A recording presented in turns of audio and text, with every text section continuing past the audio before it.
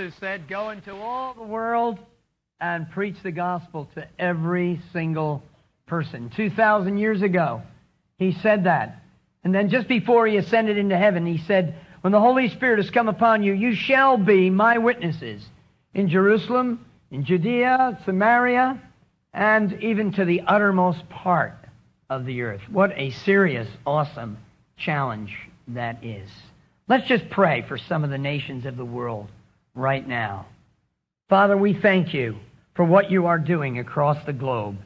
But we know there are some countries that are in special difficulties, and I think of Sudan, where thousands have been slaughtered and killed, where children by the thousands wander almost like animals without their parents. We pray for changes in Sudan. And also, Lord, we cry out to you for the situation in Afghanistan, where a couple million have died in the 10-year civil war, where things are continuing to be very chaotic. These fanatic Taliban fundamentalist Muslims persecuting women, all kinds of things that are quite mind-bending. We pray for Afghanistan to send out workers, and we pray for those that are attempting to work there. Lord, our hearts also go out to the crisis in the Middle East, in Syria and in Israel and those surrounding countries. We pray that somehow this team going out there will be a great blessing, and you'll use your church in Israel, in those surrounding lands, Lebanon and Egypt, Syria and Jordan. We pray for the Middle East. And the land of Turkey, where so few know you among 60 million people.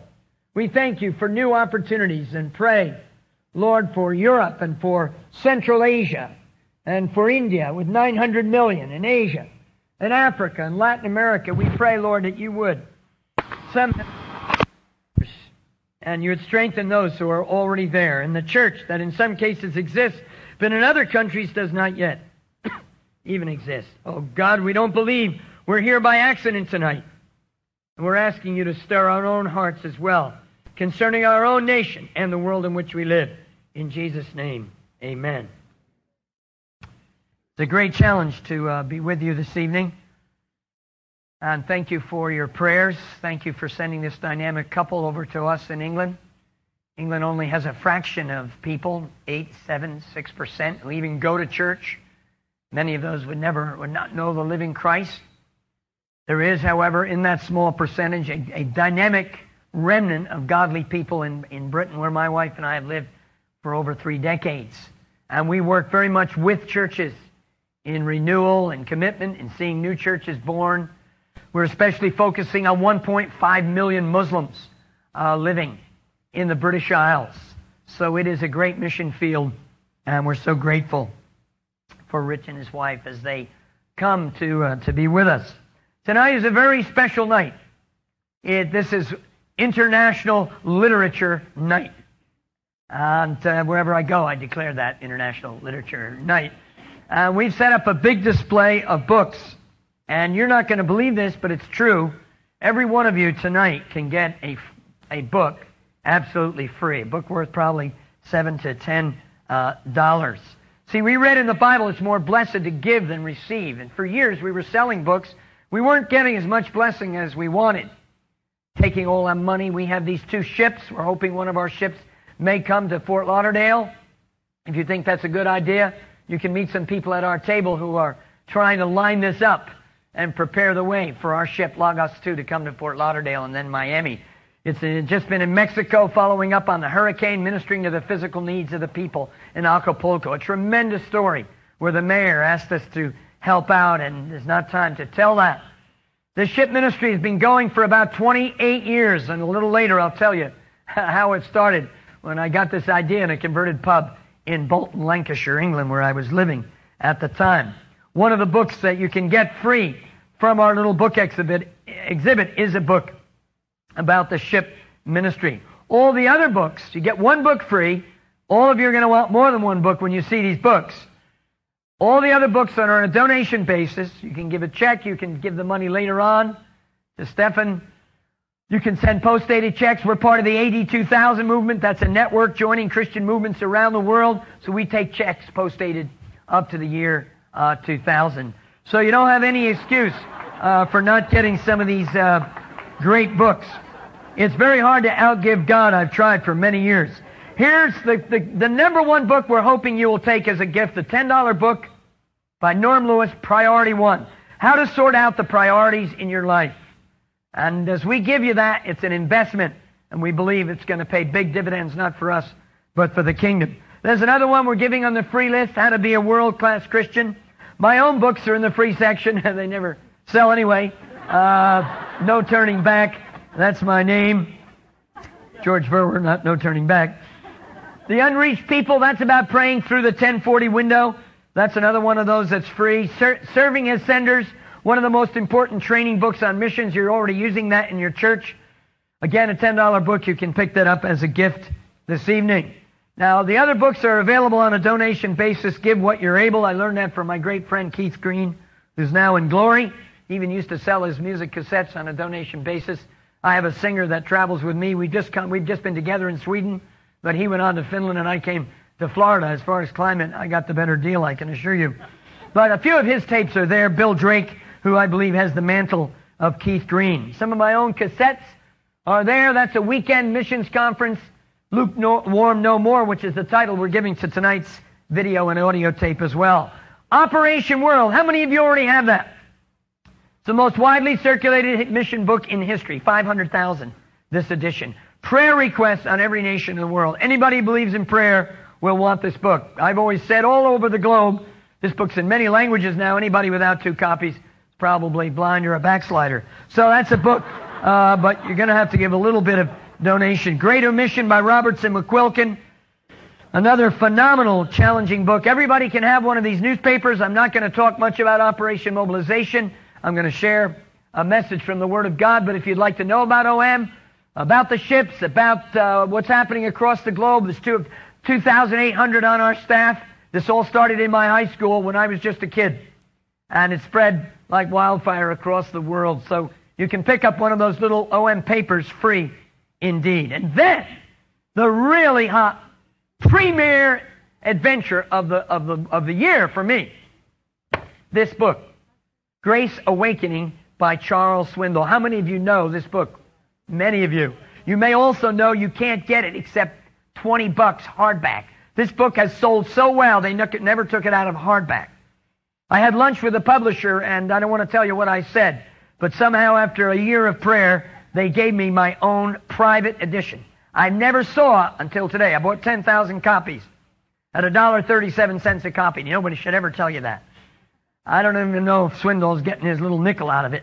But this, here is a $20 hardback book in tremendous, beautiful paperback for any donation you get. If you give past $1.37, we'll put the money into evangelizing India. This is the most significant book in the history of the United States Church in the last 25 years.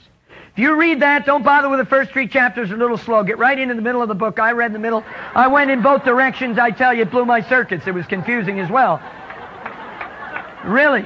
But if you don't get blessed out of this book, especially the middle chapters, and especially the chapter on Holy Ghost oiling your marriage with grace, especially dedicated to legalistic husbands and chauvinists and other types. That's right.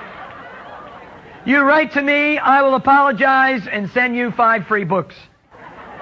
So Grace Awakening is the book of the night. We probably won't have any left. That is not one of the free ones. We'd like you to give at least $1. Imagine all the people that have paid $20 for that book. I'm excited. I'm excited. How many are excited about Jesus? That's great. Looks like I'm preaching to the choir again.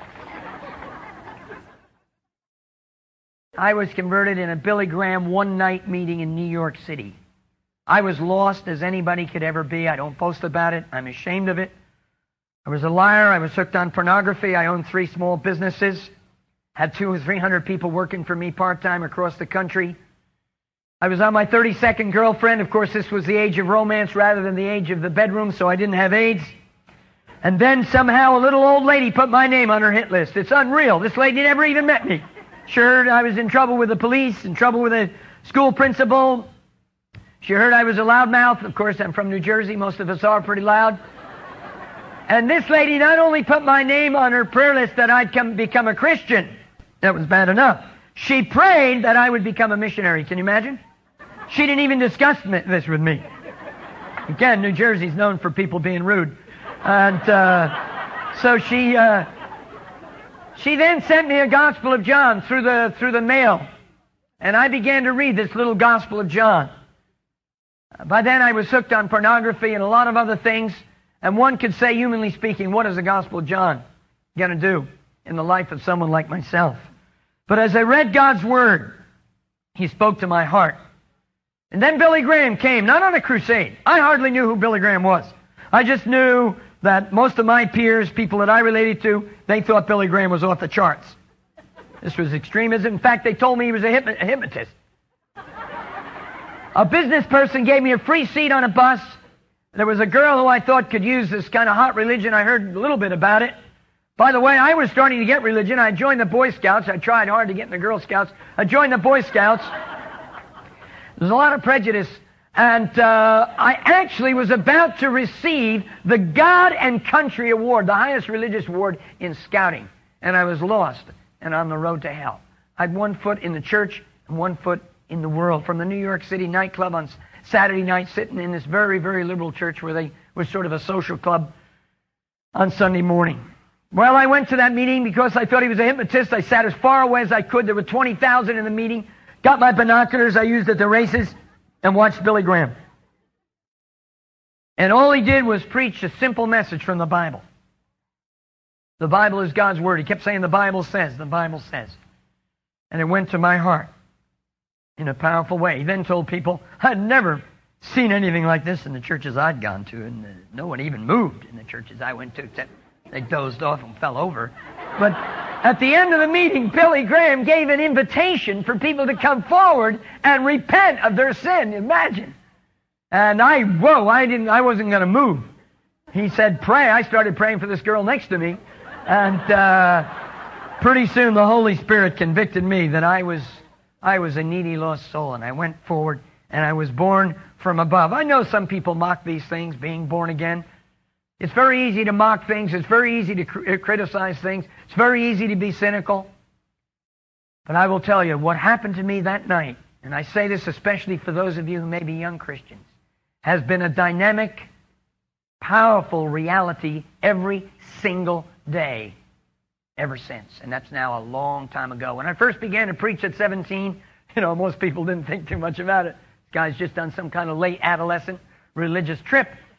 Even when I preached and started preaching around the world when I was in my 20s, a lot of people wouldn't listen, youthful zeal, especially in Europe where I lived, and in Spain, and then Great Britain, and a few other countries.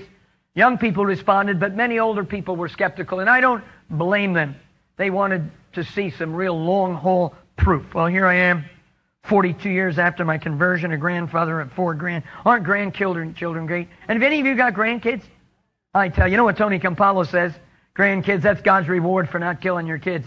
It's a tremendous encouragement. My wife was going to be with me on this trip, also to see her parents who live in Florida. And somehow my daughter got ill and she had to stay in England and be a babysitter. It's great as parents to be wanted again, but sometimes we're not sure where we're coming or going. God is great.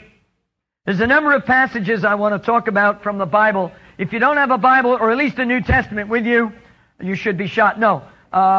You can raise your hand, and I understand they give out Bibles here. That's another free book for you. Can you raise your hand? These guys look a little bit slow. And anybody that doesn't have a Bible, looks like everybody's got one. Raise your hand if you're maybe a stranger, you thought this was a rock opera and came in here. The Bible, God's Word.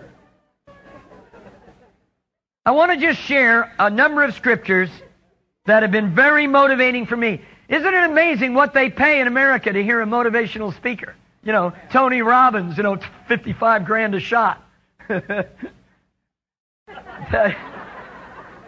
We're an amazing country.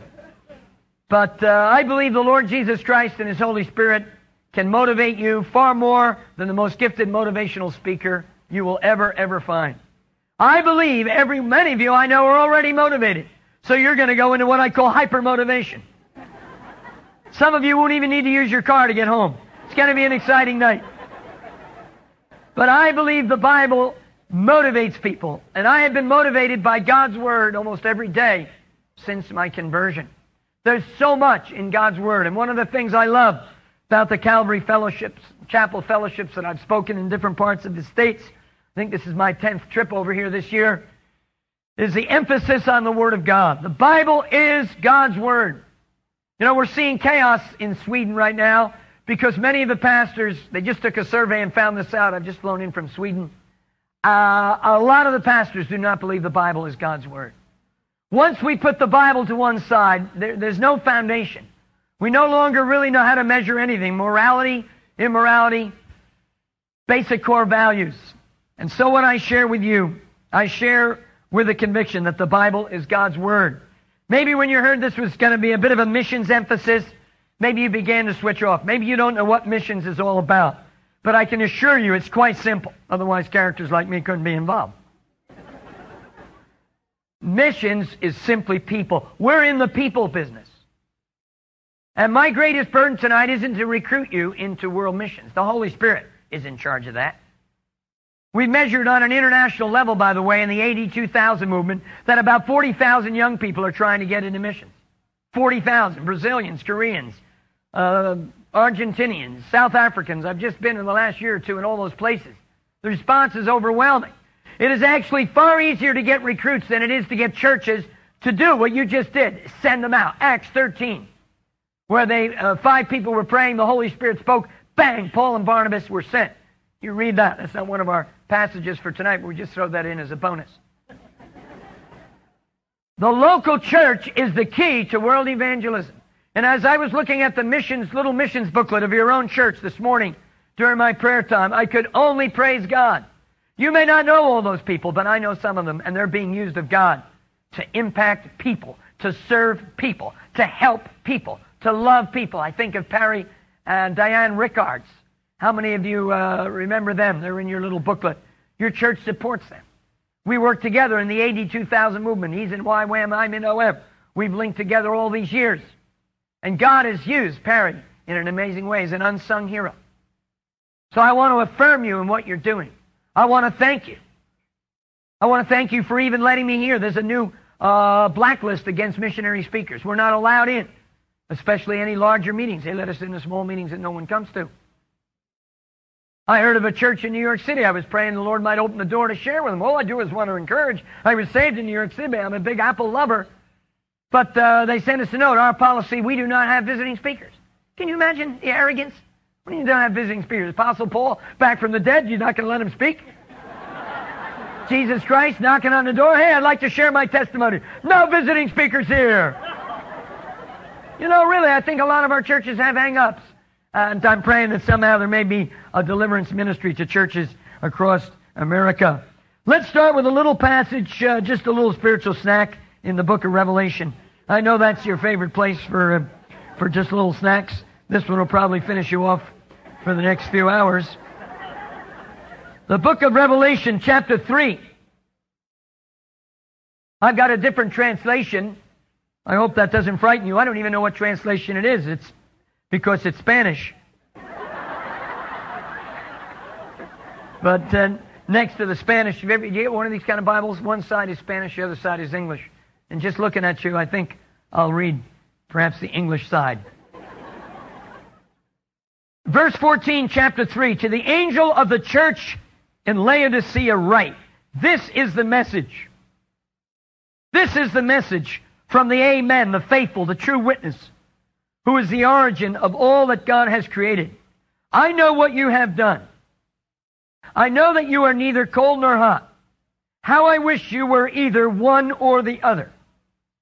But because you are lukewarm, neither hot nor cold, I will spit you out of my mouth. Wow. Did you know how many of you didn't know that was in the Bible? The verse about spit. I am going to spit you, in old-fashioned translations, which some of you have, I will spew you out of my mouth. You say, I am rich and well off. We actually have groups, church groups in America that claim that. They claim they're in full prosperity. They have everything by faith. So this verse is dedicated to them. You say, I am rich and well off. I have all I need. You do not know how miserable and pitiful you are. You are poor, you're naked, and you're blind. A little blunt. This guy must have been from New Jersey as well. I advise you then to buy gold from me, pure gold, in order to be rich. Buy also white clothing to dress yourself and cover up your shameful nakedness. Buy also some ointment to put on your eyes, so that ye may see. I rebuke and punish all whom I love. Isn't that encouraging?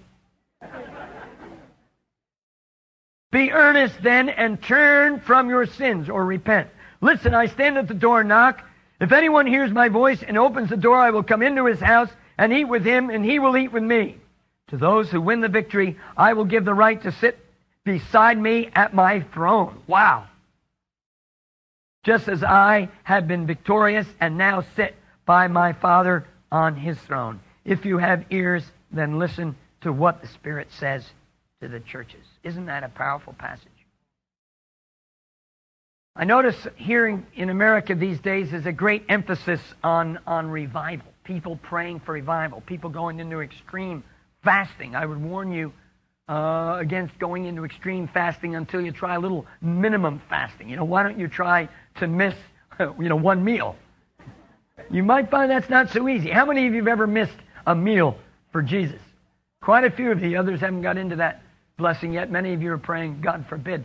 But there's a lot of people talking about revival, and there must be a book every month about revival. And I'm not against what I call the Big Bang revival. I call it the Plan B revival.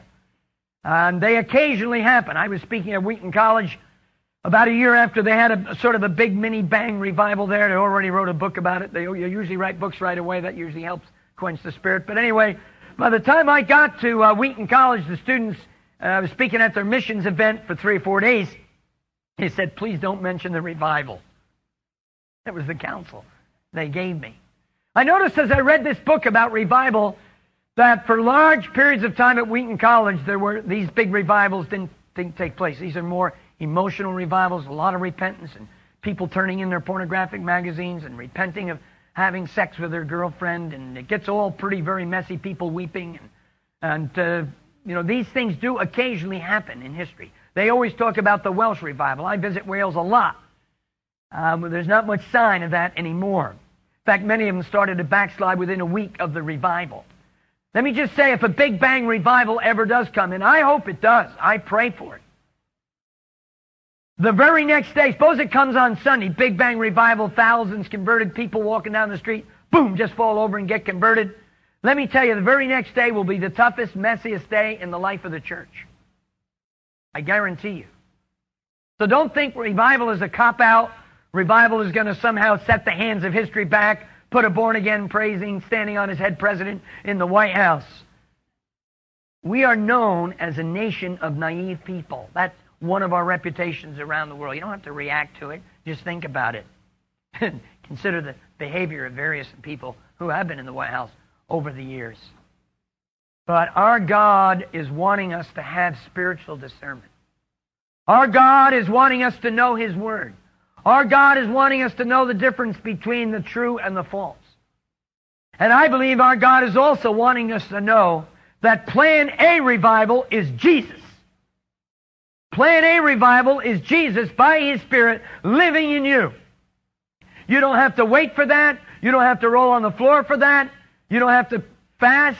You just need to, by faith, receive the Lord Jesus, which most of you have at conversion, and then day by day, through repentance, through grace, through the Word, through prayer, all that the Holy Spirit is doing, you walk day by day in the power of the Holy Spirit.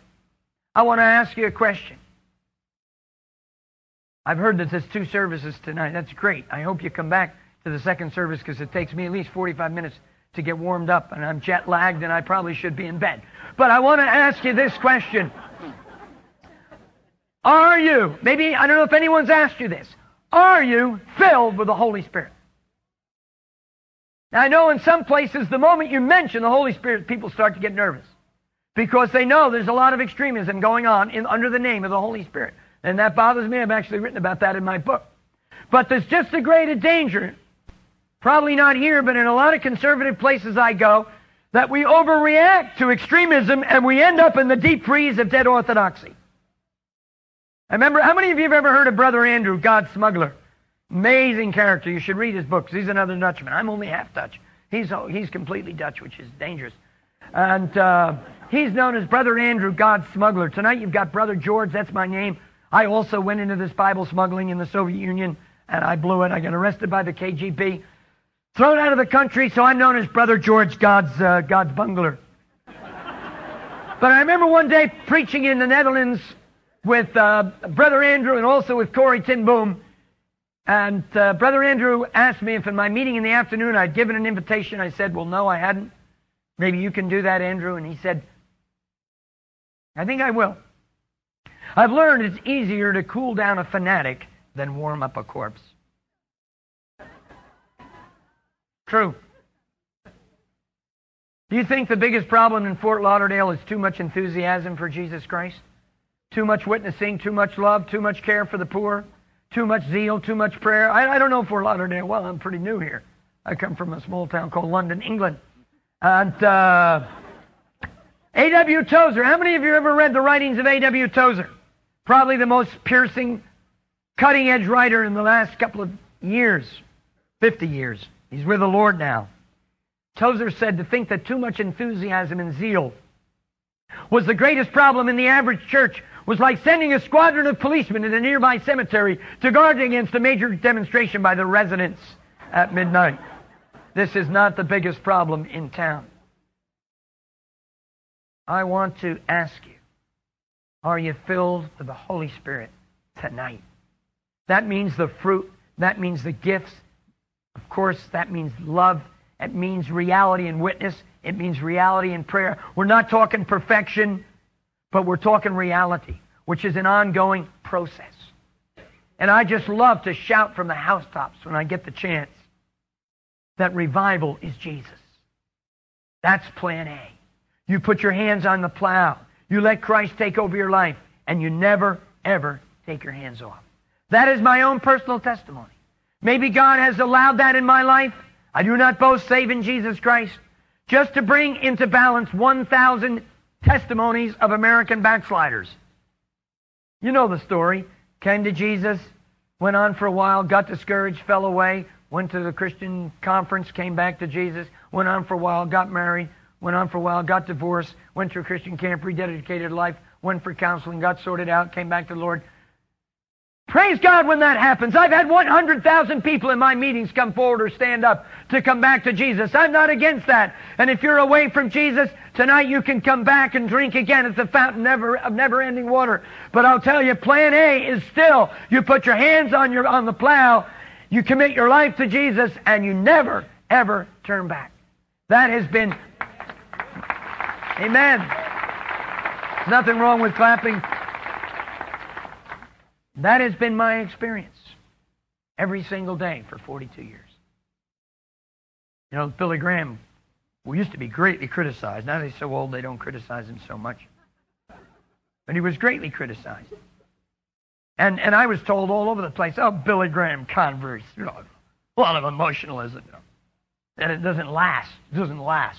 All over the world I've met people converted through Dr. Billy Graham.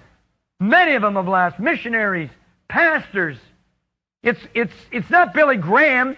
If you read his autobiography, which I'm doing right now, you discover how ordinary and how many struggles he had as a young man. It's God. The same God that anointed Billy Graham and has used him and Ruth is the same God that wants to use you.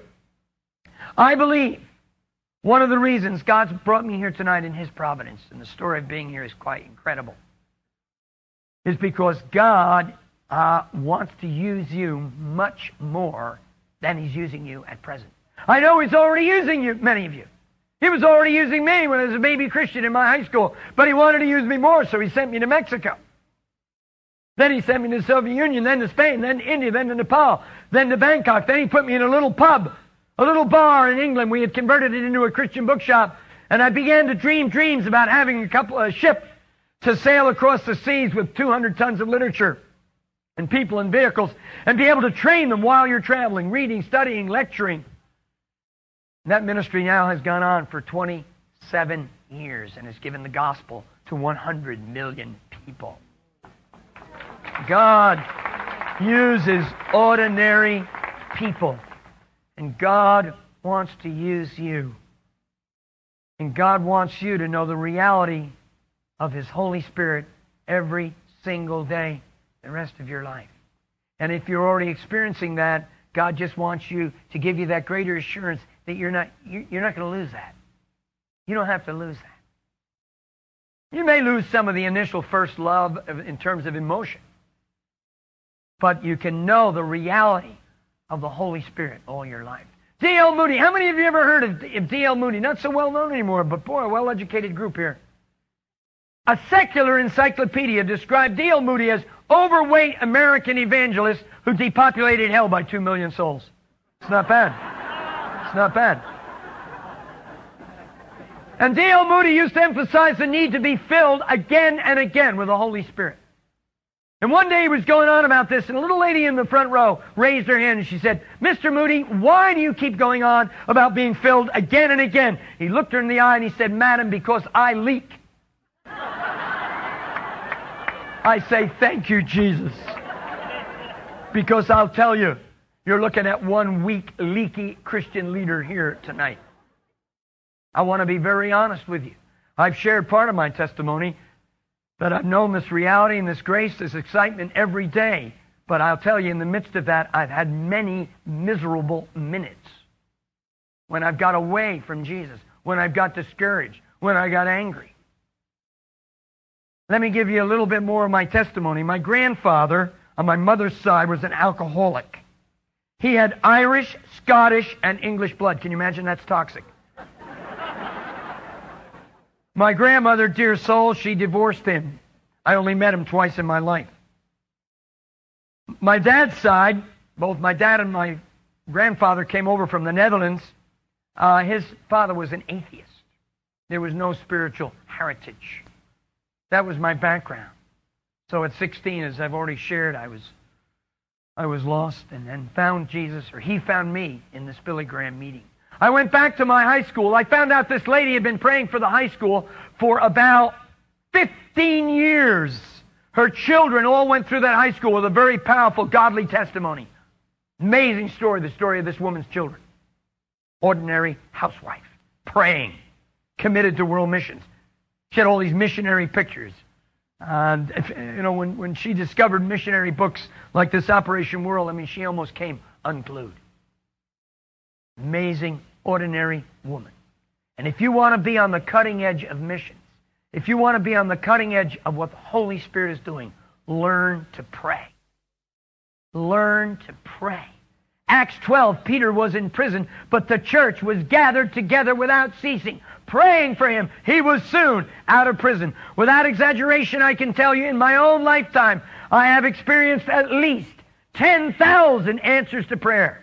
Our own little fellowship that started in this high school from nothing, called the Christian Youth Committee. We were only 17 and 18. We held a few meetings. A few people got converted. I went off to college. I came back 6 months later. 600 came out to the meeting, including my own father. I shared my testimony. I gave an invitation. I didn't even know how to preach. And about 125 stood up to believe on the Lord Jesus. I soon found myself going to Mexico. That's 40 years ago, the summer of '57. We discovered that we could learn a language rather quickly when we got among the people. We worked in the prisons. We worked in the streets. We played phonograph records that preached the gospel when we were still learning the Spanish. We saw people come to Christ, and that was the birth, one of the major birthplaces of the whole short-term missions movement. Since that day, we have had 90,000 go on our evangelistic campaigns somewhere in the world. And through that, we developed into a longer-term missionary fellowship while maintaining the short-term program as well. We have given the gospel, these various teams, as we always work on teams, to 900 million people face to face. One woman prayed. One woman prayed. God is into Operation Multiplication. God is into using ordinary people. And it's God's will that none of us who love and know Jesus, none of us are lukewarm. And tonight, if you're lukewarm, I beg of you in the name of Jesus to turn from it. Why do people become lukewarm? I think some become lukewarm because they get hurt in the church. I believe many people have unrealistic expectation when they get involved in church life. Even when we're first converted, we often have unrealistic expectation. We take certain verses out of context, and we somehow believe we're going to become some kind of holy Joe overnight, and we're not going to have our struggles. I thought my pornography struggle would just go. I took my magazines and burned them. That was easy, nice little fire. What was I going to do with all the memories? What was I going to do with all the struggle that still was in my soul in the area of lust? I have battled lust all my life. I'm like an alcoholic, except I'm a pornoholic. I have to stay away from it. I have to have an accountability group. I walk in the light with my wife. I walk in the light with other people. I've developed a 25-point program to stand against my attraction to pornography and to the opposite sex. That's followed me all of my life. I don't like to say that. That's the truth. Even as a Christian leader, once I was on a prayer walk through the woods in England, absolutely sincere. Anybody who knows me, and I've had hundreds who stood with me for over 30 years in the work, and every one of them has to raise their own finance. So they're not staying with me because I pay them some salary. But I'm walking through the woods praying, and suddenly I see a pornographic magazine hanging in the tree. It's not what you expect in the woods. I know a lot of you have funny ideas about Britain, but that's not what we have in our woods. I got a little closer, and I saw there were bullet holes through the magazine, and that caught me off guard. So I went up to see, and I was finished. Now, how I would love to just testify, man, I get my name in the Gospel Gazette, that in the power of the Holy Spirit, I just looked at that magazine and miraculously, just completely destroyed it with a laser beam of Holy Ghost power. The truth. I'm into truth, which hurts. That magazine made a complete fool out of me for at least 5 minutes in the woods that day. I am only here tonight, 42 years later, because of the grace of God. I'm only here because the blood of Jesus Christ cleanses from all sin. I'm still a failure. I don't fit into missions. I don't even fit into the church. I might fit into a Calvary chapel, but I certainly wouldn't fit into a normal church. Yeah, it's the truth. I get in trouble wherever I go. I was speaking at the Cornerstone Music Festival up near Chicago. Now, they're pretty avant-garde. You can do pretty wild things. Res band and that kind of music. You can do almost anything. Not get in trouble. I got carried away with the music. I was talking about world missions. I had on my global jacket, my beautiful global shirt. I wanted to show them my global underwear. Well, what's wrong with that? So I took my trousers down in front of a few thousand people to show them my global underwear. People got upset. Can you imagine me going down the road to some nice little, Presbyterian church and taking down my trousers? Hi, folks. I promised my wife I wouldn't do that anymore. But I didn't want to disappoint you completely, so I brought them with me. It also serves as a tremendous hat.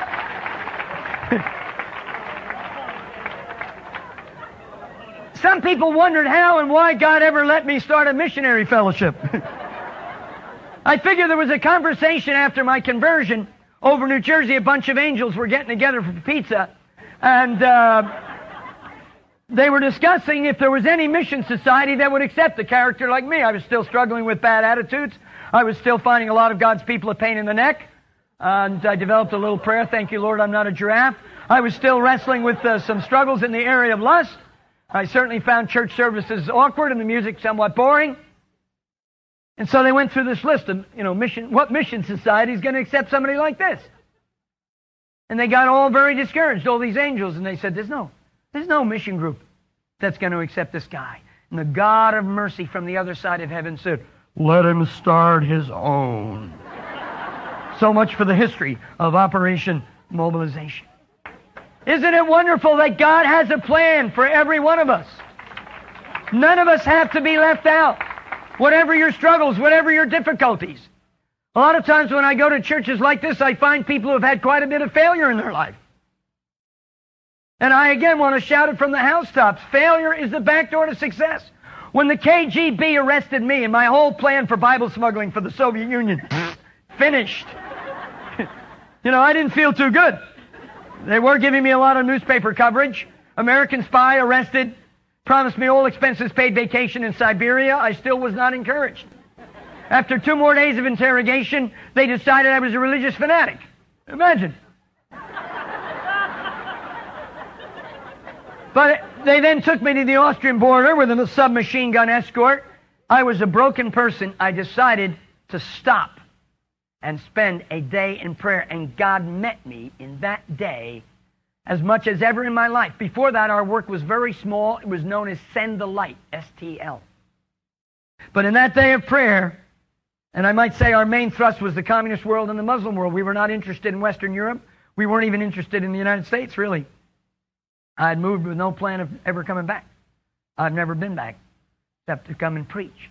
But God broke me through that failure and showed me I had to be more involved with the church, which meant Western Europe. And He gave me that name, Operation Mobilization, which has stuck with us to this day. By the next summer, we had 200 people from Europe who joined us. By the next summer, we had 2,000. And it's exploded ever since. It's one of the largest mission movements in the world. Failure is the back door to success. Don't be afraid to fail. I picked up a book sometime by this pastor in Chicago, Erwin Lutzer. I don't know if you've ever seen that book, Failure, the Back Door to Success. It's a brilliant book. I recommend it. I've not read it myself. Just the cover was such an inspiration to me. Failure, the Back Door to Success. Seriously. Another one of my great struggles in my Christian life, I don't know if any of you can relate to this, is sort of a Darth Vader kind of negativeness. How many of you have a negative streak that somehow has not disappeared yet in your life? You see the dark side of things. I'd love you to write me a letter because I specialize in praying for negative people.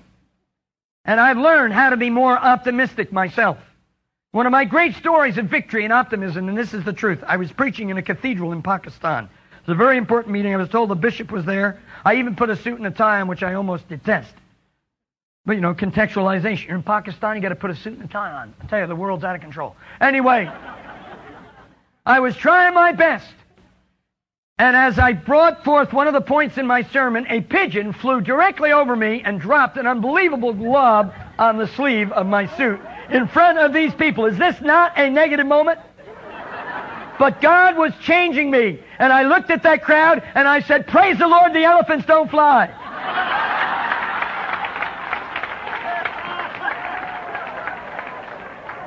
Seriously. There is hope for all of us. Negative people, cynical people, fearful people, doubting Thomases. Why do we give the idea sometimes it's wrong? It's wrong to express our doubts. Some churches, you're condemned if you express your doubts. I have had so many doubts along life's road, so many struggles. There's things in the Christian faith, even in the Bible, especially the Old Testament, have never made a lot of sense to me as a human being. I accept it, I believe it, but I can't deny my doubts. And I was so helped by a great Scottish theologian once, who said, great faith is not in the absence of doubt. Great faith is often in the midst of doubt. And I share my testimony as a struggling, doubting, borderline, agnostic, needy, so-called missionary, that there is hope for strugglers like you and me. Jesus is real. He forgives. He uplifts. He fills. We have no reason to be lukewarm. It may be bitterness. It may be hurt. It may be disappointment. Have you read Philip Yancey's brilliant book, Disappointment with God? You've got a mega bookstore there. They probably have a copy. Or Ronald Dunn's amazing book, When Heaven Was Silent. You get some people that get very, very extreme on healing. In our own movement, we try to keep a balance, and we believe Jesus heals, and we want everything we see in the New Testament, but we also want integrity, we want honesty, we want reality, we want truth.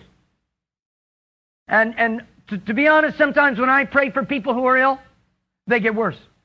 That's not much of an encouragement, is it? That doesn't exactly excite you to go around, you tell people your testimony. Most people I pray for get more ill. Excuse me, would you like me to pray for you, brother? No, thanks. I think I'll go to the church down the road. We worship a God of mystery. Let us stop thinking we're going to get all the answers.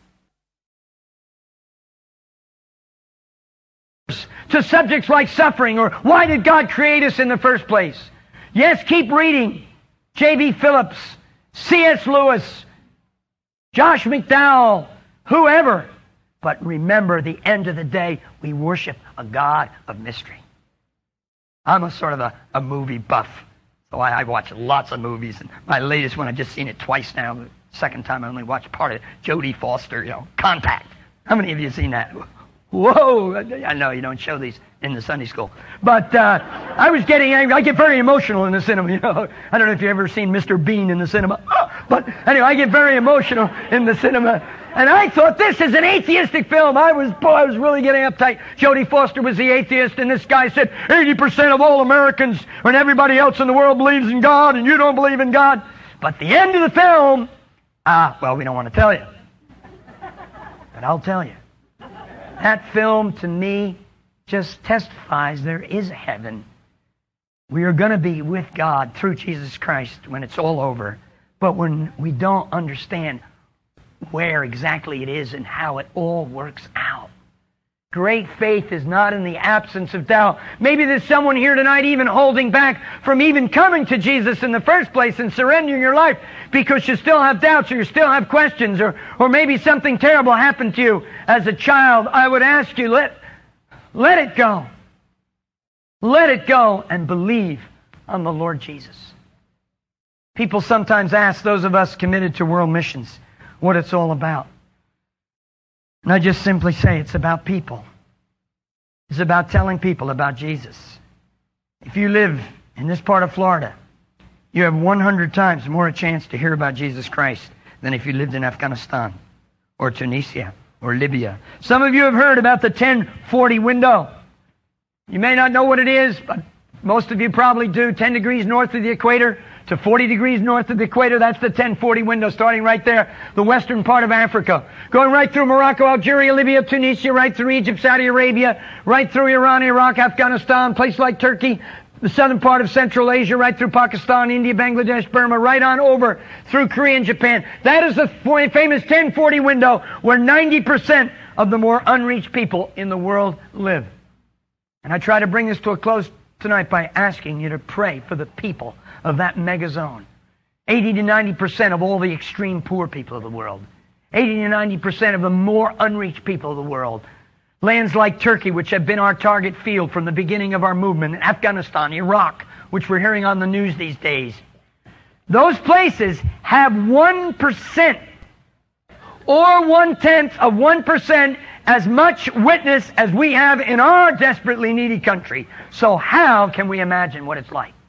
Therefore, it is only reasonable, it is only logical, that as we attempt to reach our own nation, which you are so effectively doing, that we also consider on the basis of the commands of Jesus to be doing something about these other places. And those who send are just as important as those who go. And one of the books you can get free from our little table is called Serving as a Sender. And as you read through this little book, you will get excited and realize that being at home working in this job or that job, that is not second best. Your work matters to God.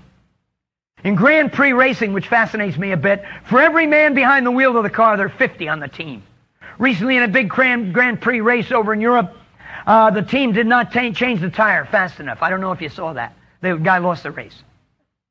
For every one missionary, we need 50 on the team. Praying. Financing. Billy Graham once said, the hardest thing for a person to give is their money. When I first heard that, I thought, Billy, you're my spiritual father, but I don't believe that. The hardest thing to give is your life. Then I read the rest of the sentence. It's always good to read the rest of the sentence. That a person's money represents his time or her time, talent, energy, education, tears, toil, converted into currency. And so when we give, not in a token way, when we give in a total commitment way, we are giving our life. And at present in America, there are not too many willing to give their life. What a rebuke when an unconverted character like Ted Turner drops $1 billion in the United Nations coffin. I don't think it's called a coffin. Coffers. When we have so many Christians with so much money who give so little of it, even to the work of the kingdom. And I have this prayer request. For most of you are probably like me, a bit broke. To pray for the people of America who especially claim to know Jesus and have all this money. Because that money, just as my time and your time, because that's the most valuable thing I have, needs to be presented completely to God. I believe all this money needs to be presented completely to God. Millions and hundreds of millions are waiting for their first gospel tract. Tens of millions are waiting to have a Bible and a New Testament. Not in English, but in their own language. I could list 100 projects just in my own small sphere that are held up for the lack of finance. Yes, we need workers. We pray for workers. Jesus Christ taught us to pray for workers. Matthew chapter 9. Pray that the Lord of the harvest will send forth workers into the harvest. But we also need the finance. 2 Corinthians 8, 2 Corinthians 9. We need the finance to send them and to make sure they have the tools to do the job. It involves airplanes. It involves ships. It involves bicycles. It involves tens of millions of Jesus films. It involves cassettes and tracks. It involves computers in this day where we can share our faith with a Muslim in Saudi Arabia on the internet. I tell you, we live in exciting days. But we need more exciting people who will put their hand on the plow and determine they will never, ever turn back. And if one leaky, needy character from New Jersey who struggled with so many things all my life, if I got talking about my marriage, you would not believe it. I'm the same wife for 37 years, completely faithful to her by God's grace. But humanly speaking, we were a mismatch. It's a Bible college, thank you. It's a Bible college marriage. I stepped out, I'd been on a 2.5-year fast. No women for 2.5 years because I had so many problems on that. Went to Mexico, no girls, but I was going out of my mind, trying to be totally committed in this area. Stepped out of the elevator at Moody Bible Institute. I left university to go to Moody. Turned to the right, there was this girl sitting at the desk. It was love at first sight, but I go, no, this can't be. She was a little quiet girl from Iowa and Milwaukee. I was this impetuous, loud guy from New Jersey. I said, I guess you're not going to the mission field, are you? First question. So she said, well, why do you say that? Well, none of the really nice-looking chicks around here are going to the mission field. They're all looking for pastors. Needless to say, there was not love on first sight by her. We then had a meeting together. It wasn't really a date. It was sort of an organizational strategy meeting. First date. And in that meeting, I said to her, probably nothing will ever happen between you and me, but I just want to be open and honest and upfront. I'm going to be a missionary. If you marry me, you'll probably end up being eaten by cannibals in New Guinea. It's the first date. The next week, I gave her a bag of dirty laundry. I said, wash this as unto the Lord. That really goes over big in the 90s. And then we sat down for the third date and read the book of Acts. And then we went door to door among Spanish-speaking people in Chicago. Somehow she got caught up in what was happening as OM was being born. She ended up going to Mexico. We were in Mexico City together. It was a disaster. She discovered she had 3 or 4 illnesses. Well, she knew about these illnesses, but she discovered they were emotionally induced, called psychosomatic illnesses. And she needed a lot of love. She came from a home where her father was killed in the war. Her stepfather was opposed to her, threw her out of the house. That's why she was in Chicago. She was emotionally a very vulnerable person. And in that crusade, that campaign in Mexico City, I was going to the university. I was trying to distribute 1 million pieces of literature. I was preaching every second night in Spanish. I didn't have much time for my fiancée. It was disaster. She was crying every night. She was depressed. And then I left her there. I said, you stay here on your own, learn the language. I'm going back to Chicago. And then one of my best friends fell in love with her, called me up. He was a Mexican. I always, in my love and my extremism, said, anything you want is yours. He called me up. He said, I want your fiancée. Needless to say, I went into prayer and fasting for a pretty interesting time. And she came back to Chicago, and we talked, and we realized we'd have to break the engagement. I could never meet her needs. The love, the insecurity. She went back to her room. She had heard a message from the Keswick Convention about Jesus, about the all-sufficiency of Jesus. And in her room that night, in a quiet way, God met her and said in her heart, I'm enough. Not Jesus plus George, Jesus plus success. She had said, I'll go to the mission field if you give me a husband. Jesus said, I'm enough. Talks about that in the book of Colossians. She woke up the next morning completely healed of those psychosomatic illnesses. She has been my faithful wife for 37 years, bore 3 children and now 4 grandchildren. Yes, there have been struggles, there's been mistakes, there's been failures. I'm not an easy person to live with. You just looking at me have already prayed for my wife. But God has met us again and again. There's a little book on the table. I can't give it free, but even for 50 cents you can have it, called Calvary Road by Roy Hession. In our first week of marriage, I didn't believe hardly in weddings. We had it after a Sunday morning service, a quick preach and a reception. My friend got up and preached about forsaking all, told the whole crowd at reception we were going to sell all the wedding gifts to support the ministry. That went over really well.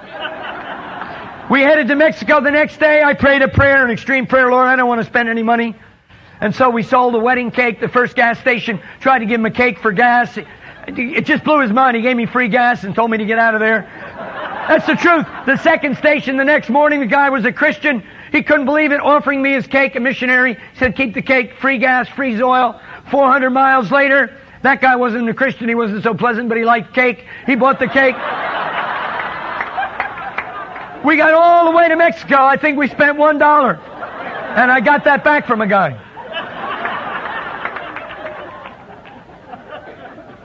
Back in those days, I mainly taught my wife from a couple of verses out of Ephesians. Not even the whole chapter. Watch out for whole chapters. That's really something.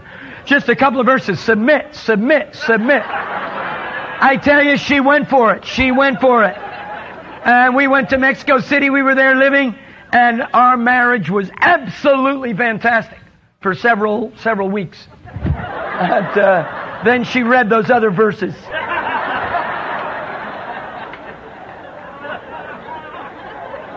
I'm glad that you can laugh. I hope your wife is also able to laugh at you. And I hope you're able to laugh at yourself. Because I say this. I remember selling books door to door in my hometown, and a lady buying a load of books really excited me. And then she sat me down and she said, son, do you read the Proverbs? I said, well, not much. She said, you need to read a proverb every day. Proverb a day will keep the devil away. There's 31. She opened the Bible, 31 Proverbs. I've been reading the Proverbs almost every day ever since, 38 years. We need the Proverbs, not just the Psalms. Christians, just the Psalms, they become a little cuckoo. Need the Proverbs to bring them into balance. Really. I read the Proverbs so much, I started to write my own, and I share with you my favorite proverb that I wrote myself. I don't know if it's inspired, but it's true. Where 2 or 3 of the Lord's people are gathered together, sooner or later, there'll be a mess. How many of you have ever experienced that among God's people? Yes. But our great God, our God of grace, our God of mercy, our God of plan B, plan C, He knows how to unmess the mess. Maybe some of you feel you've had great failure in your life. Maybe for you it's not plan B. Plan A, I don't think hardly anybody's on plan A. You make one wrong turn, plan A, history. Plan B can be just as great as plan A because we have a sovereign God of grace who forgives, who restores. Plan C, plan D. I've talked to people, they've had so many failures, so many struggles, so many difficulties. They say to me, is there any hope for me? I think I'm a plan H Christian. You know what I say? Praise God for a big alphabet. Press on! Press on! In the name of Jesus. Amen. Let's pray. Lord Jesus, we thank and praise you that you use weak, struggling, ordinary people, even if they're from New Jersey, even if they're born in Patterson. We thank you, God, that you cure pornoholics, alcoholics, stallaholics, and all the other holics, and that you can keep us going by the power of your Holy Spirit. We thank you, Lord, you can set us free from lukewarmness, and you can keep us free from lukewarmness. We can love you with all of our heart, soul, mind, and strength, and we can love our neighbor as we love ourselves, whether we be across the street or across the ocean. And so we would pray for your great worldwide cause, especially for the forgotten people in the forgotten places, and the starving people and the street children. That, Lord, we may see an army of workers sent out, and that we may see an avalanche of finance going out to help them and minister to them and enable them to have the tools to do the job. Lord, I just thank you for the privilege of just being your servant. I failed you so much. I've been a poor husband and a poor father and a poor leader. I've done stupid things and said stupid things, but again and again, Lord, you've reached down. You've picked me up. I thank you, Lord, that though I may not fit in the average church, I fit in your kingdom, and I can even maybe come with my globe and my underwear. In Jesus' name, amen. Amen.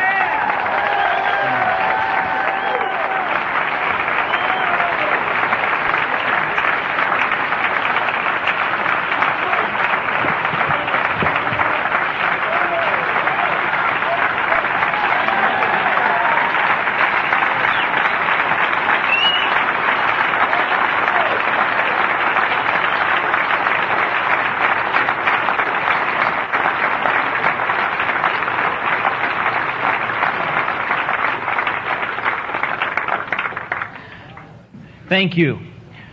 Let me challenge you. This evening you heard, I believe, a gospel message designed specifically for you. There is no way that I could ever know the story behind every one of your faces.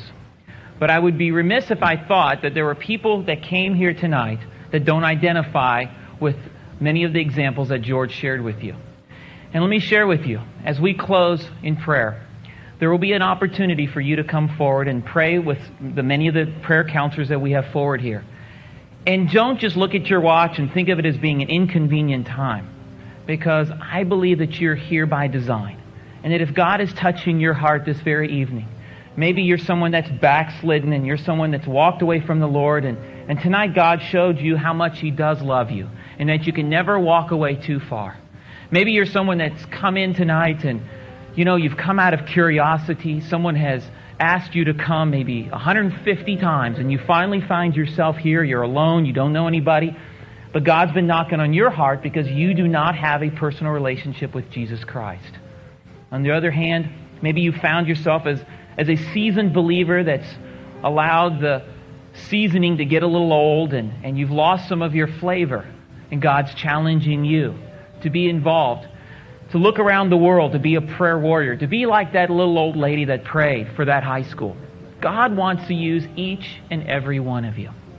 And so therefore, I'm going to close in prayer, and we will be closing in Him. And I would ask and challenge those of you that want to know more about what it means to have that personal relationship with Jesus Christ, or maybe you want to sincerely recommit your life to Jesus Christ, you make your way forward.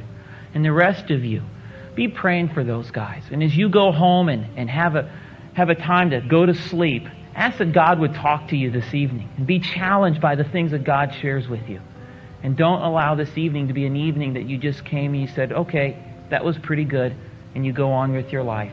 But believe it's a divine moment that you're here tonight by design. Let us pray. Dear Heavenly Father, we thank you for the simple Word of God. Lord, what we believe is what is written in your Word. It's not something that has been made up by some guru somewhere or some self-help Mongol somewhere. But Lord, it's something that we read simply in your Word. How you've used ordinary people to do extraordinary things. And Lord, we have seen through your Word, and we see it as we look around our globe today, that Christians fail many, many, many times. And that, Lord, we see the depth of your grace and the width of your mercy because you are a loving and merciful God. Lord, it boggles my mind continually to this day that you have chosen to use us to share your word. Lord, to proclaim your name.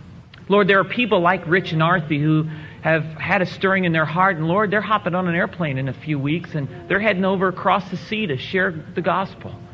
But Lord, there are those of us here that have made it possible for them to go because we've pulled out a checkbook and written a check. There's others of us who spend a lot of time on our knees praying for people like Rich and Arthi.